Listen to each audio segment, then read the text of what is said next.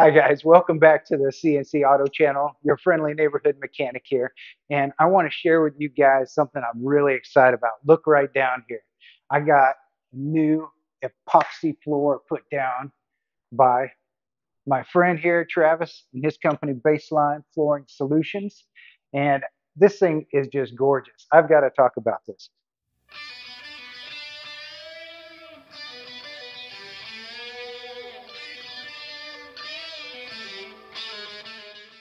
So what we've done here is a black and gray and white speckled fleck.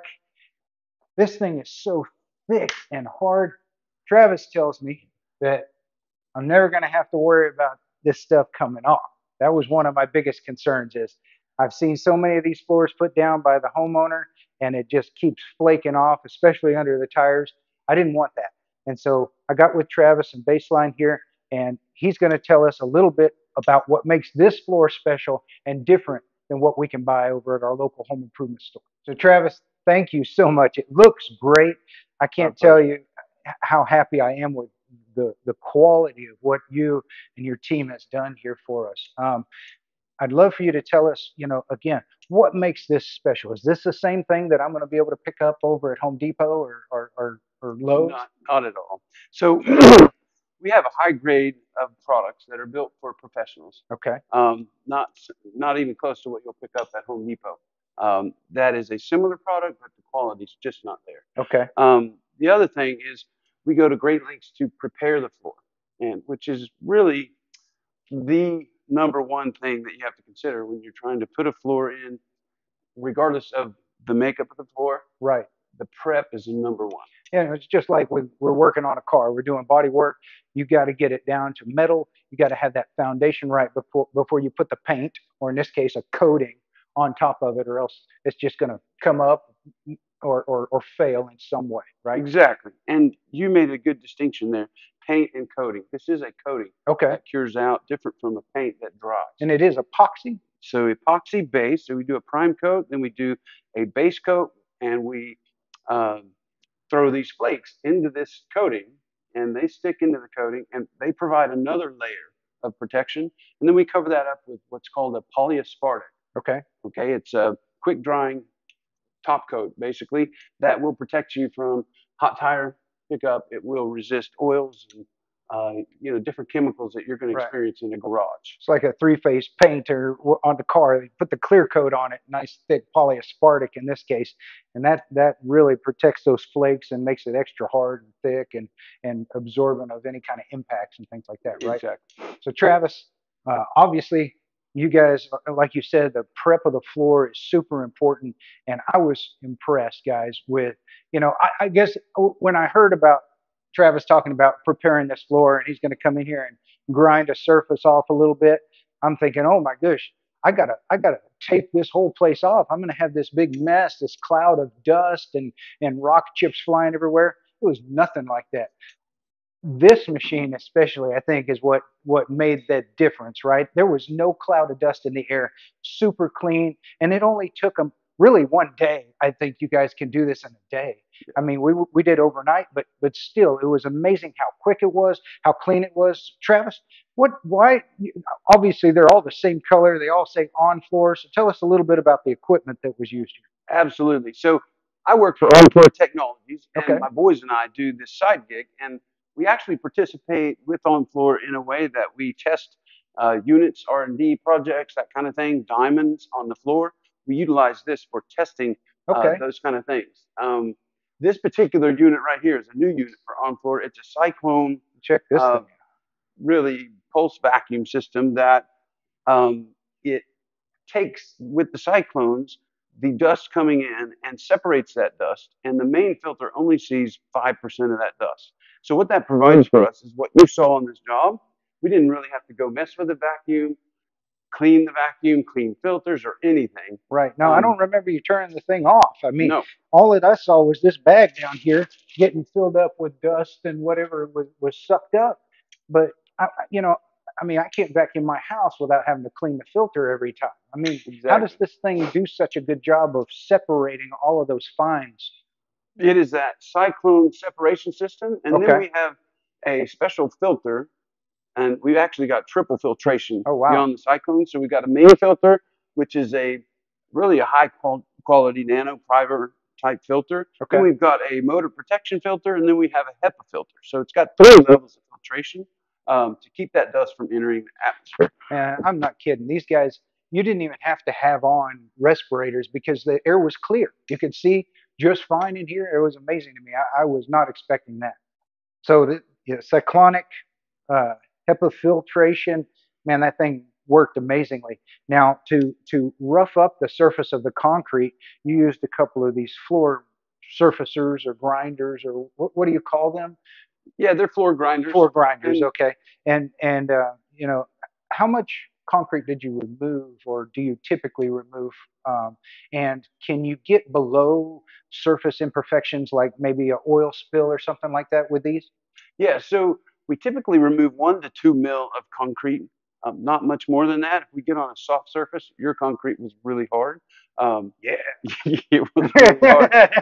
And in that case, we removed maybe 1 or 2 mil of product. Okay. And you saw that come out of the bag, Right. right? And So and this one was clean. I didn't have a whole lot of oil spills and things on it already, and so you're not really removing the stuff to get down below imperfections as much as you're getting it ready for the coating. Is that right? exactly. So Okay. we're actually using the diamonds, and these are man-made diamonds, so synthetic diamonds. You But got a few and I've here. got a few here in my Check hand this out. where you can take a look at the tips here in the diamond segment. You even see it sparkling in there. And so these diamonds grind the floor, and then as this segment wears down, it will replenish that space of diamonds. So it's all throughout. But we use those diamonds to saturate the area with scratches Okay. and open up that concrete and break through the latence of the concrete Yeah. so that our coating can penetrate. Cool. There Again, are just like a certainly car. I mean, we're sanding down and then we're going to put the Bondo over it or the exact paint or whatever. It's got to have for my friends over across the pond, it's got to have that key for it to grab to. and there are occasions where you would use different diamond abrasives that are designed to dig into the concrete or remove a coating like this Okay. that we can do that will Oh, so you remove can it. remove We something can. that was put down before. That's a good point Exactly. because a lot of times you guys think, oh, I'm going to do it myself, save some money, whatever, and you put down one from the local home improvement store, and before you know it, you're calling Travis and Baseline here saying, hey, man, can you fix this? I'm so frustrated. Exactly. Okay, so yeah, show us these machines. I mean, that one thing about it is it's heavy, and this is a It's smaller one. it's actually small, lightweight, but plenty of weight for the head to apply Well, it's got to pressure have, to the yep, diamonds. that makes sense. Yeah. And the unit we didn't pull it out of the trailer to look at today that we used on your job is our big 30-inch machine. But this 20-inch machine here is, I would say, the most popular for this type of project. Okay.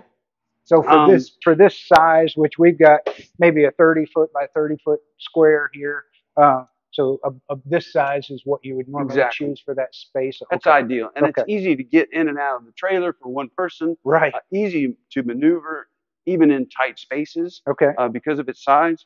And then some of the key features of the on floor type product is it's a planetary system. These wheels are driven by the motor. And then as those wheels are turning, this planet, as we call it, the bowl, spins in the opposite direction, creating a spiral graph on the floor. Okay. It kind of reminds me of what we call a random orbit sander that again we're using in Very body similar. work. So yeah, this thing reminds me a lot of the random orbit sander.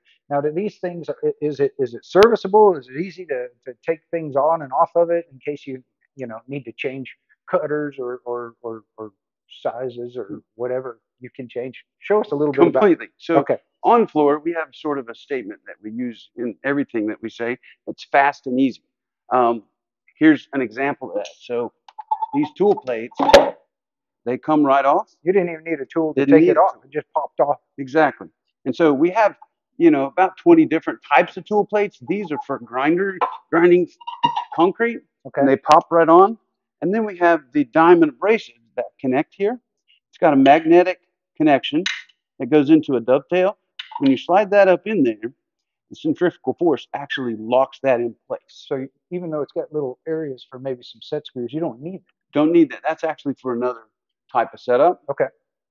And then we have various different diamond abrasives that we use on all different types of applications. So what we actually use is one of our go-to abrasives here on this floor is our single bar. Single bar performed really well on this floor.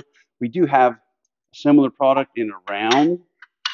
And then we have a very unique product to on floors is our rip tip. So if we had an extremely hard surface, we would use this rip tip because it increases the pressure by reducing the amount of abrasive we have on the floor. Right. Yeah. The It's down pressure, the decreasing the force. surface area of all of this weight onto that one point of diamonds, right? So it's Exactly. able to dig a little bit harder, a little bit Exactly. deeper.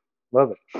And Love it. then we have this unit here. We call it's got the, you see the same setup. It's not planetary. It's just rotary. So this just turns. We utilize this machine for all of the areas you can't reach with any of the larger machines. So Right, because this is only going to get that far away from the corner, but you exactly, can get a little closer in with one of these, right? you can get to the edge with this. You can get up into the corner. You still have about 2 inches left. Okay. But this is a great utility machine. So we had saw joints here in this garage, and one of the things you need to do with the saw joints is sometimes when they cut them, they'll be a little bit uneven on one or the other side. Right. So we have to grind that flat. Okay.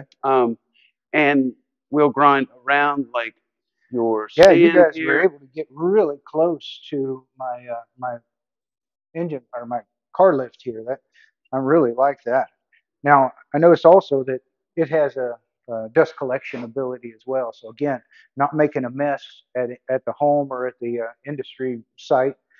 Pretty amazing.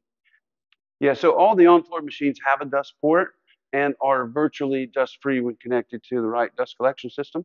And if you grab an on-floor dust collection system, that would be the right one. There you go. Well, I tell you, this thing works so well. I mean, I can't imagine using a different kind if this takes all out of the air and keeps your workplace clean, saves you time, saves your customer, whoever buys one of these, time. They're not having to clean up after the fact. I mean, it's already cleaned up at the same time Absolutely. that you're doing the work.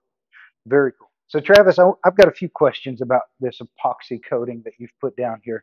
My biggest concern originally was, is it going to flake up? Because, like I said, I've seen so many people put this stuff down in their garages, and especially under the tires. For some reason, it seems to just come right off the floor. The stuff that they put down from a home improvement store. So this one is impervious to tire. And what is it about the tire that makes that happen? So there's a chemical reaction that happens with the tire when it's Okay. hot. So it actually will seep into the floor. Okay. And it's crazy, I know, but it does. So the chemical creation here with the polyaspartic is designed to withstand that. And All right. Well, petroleum. okay. I know I wiped some oil off of it, but here's the true test.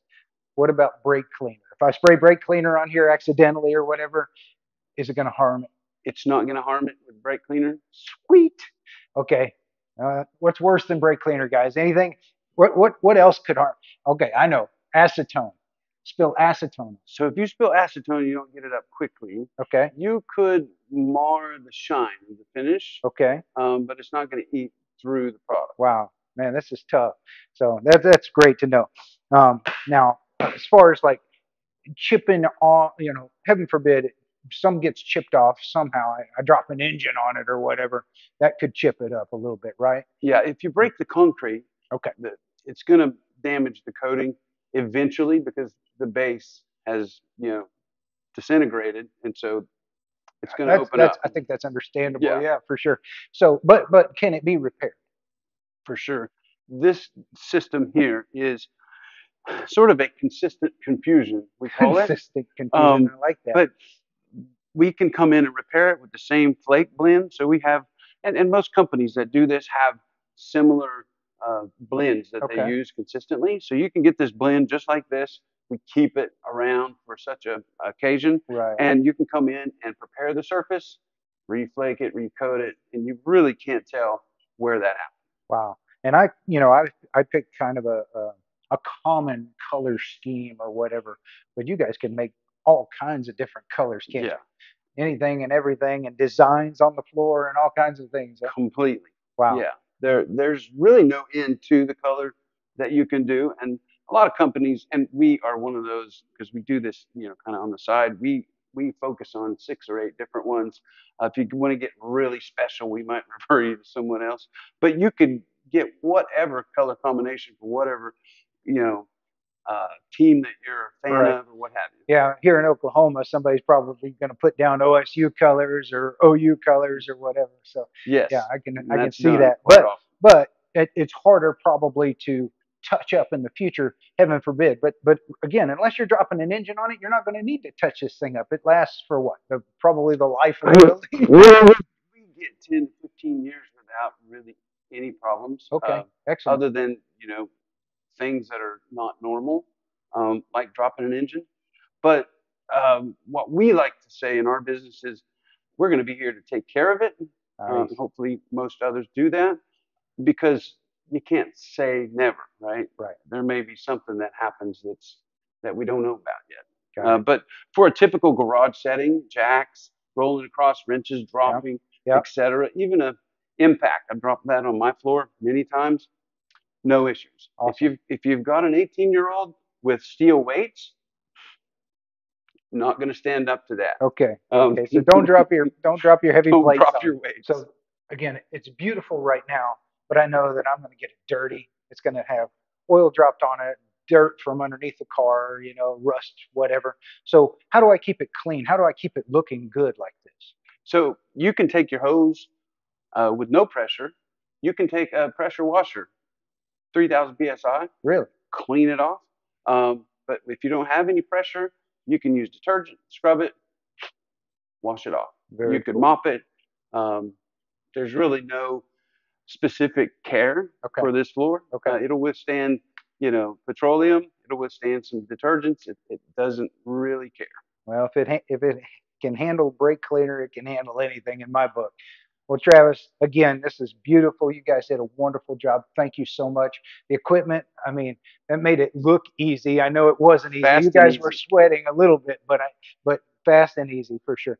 One day is amazing to have a beautiful floor that's going to last as long as you don't abuse it, break the concrete underneath it. I highly recommend going with the professional epoxy guys. You're gonna thank yourself later because if you get the stuff from the home improvement store, it's just gonna come up and you're gonna want to have this. Thank you guys. Did an Our pleasure. amazing job. I can't wait to use it. So there you go. Man, this floor looks gorgeous. I've already started parking cars on it, and I can't wait to see how it holds up over time. And I'll keep you guys in the loop on that.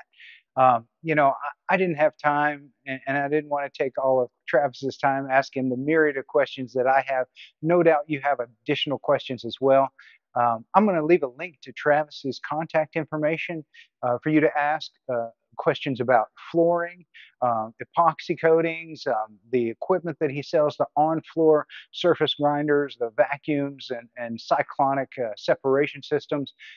Hopefully you guys learned a lot. I know I did. Hopefully this was entertaining, and I really appreciate you guys tuning in. Thank you again, and God bless.